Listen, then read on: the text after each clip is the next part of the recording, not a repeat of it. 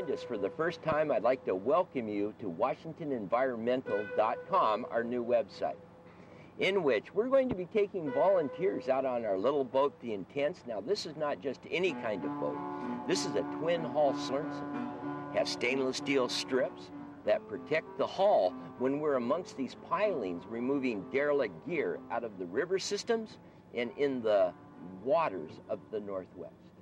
Many times I'll have the tribal council elders on the boat helping remove these lost gill nets that everyone we call now ghost nets.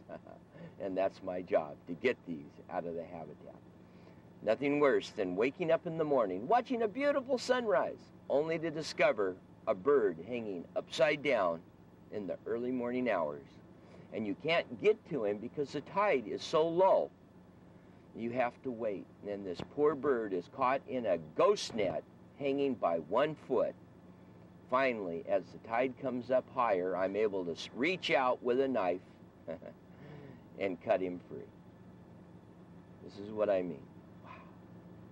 Until next time, I'm on the waters of the Northwest, reminding you, be safe, watch your weather conditions, look to the sky.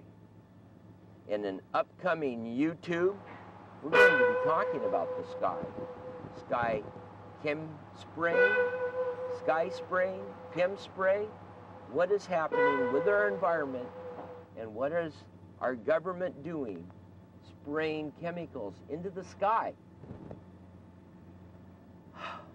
Maybe they're leaching into our seafloor, causing this blackouts. I don't know.